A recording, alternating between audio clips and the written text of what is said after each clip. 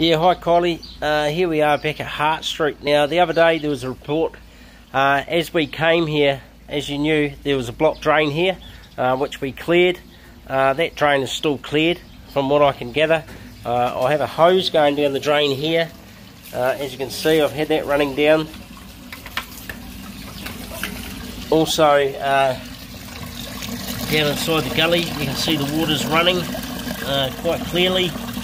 It's not tending to be blocked. Now, the issues that they've had, that the tenants have notified me about, is there's been a blockage upstairs. Now, here's the 100mm pipe where someone's cut into, thinking that this was a vent pipe. But it's actually the 80mm toilet pipe runs up there through the ceiling and picks up the two toilets upstairs. Now, they've had issues with this in the past. There was water leaking from the above toilet. Now, someone's been out to fix it, I'm not too sure.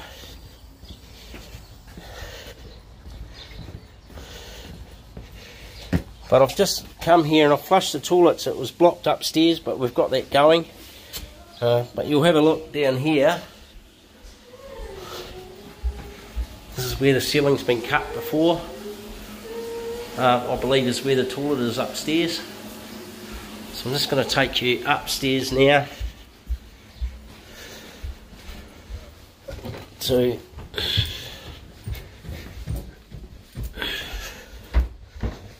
one of these toilets. Now, it's an 80mm pipe, so that means anything that's bulky, nappy wipes or tampons, wouldn't be able to get down the drain very well. Now, here's the toilet. You'll see here there's a puddle of water that's come out. So what happens is when the toilet's flushed, which is now apparently not blocked,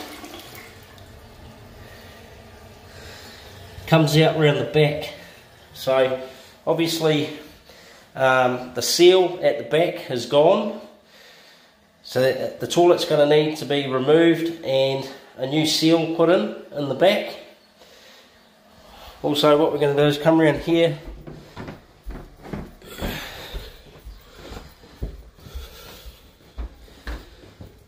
Now, this is another toilet. Now, this toilet was blocked originally when I got here.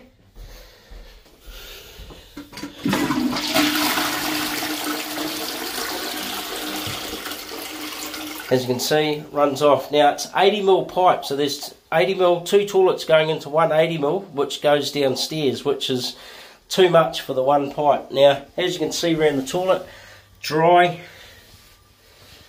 and dry. So it's doing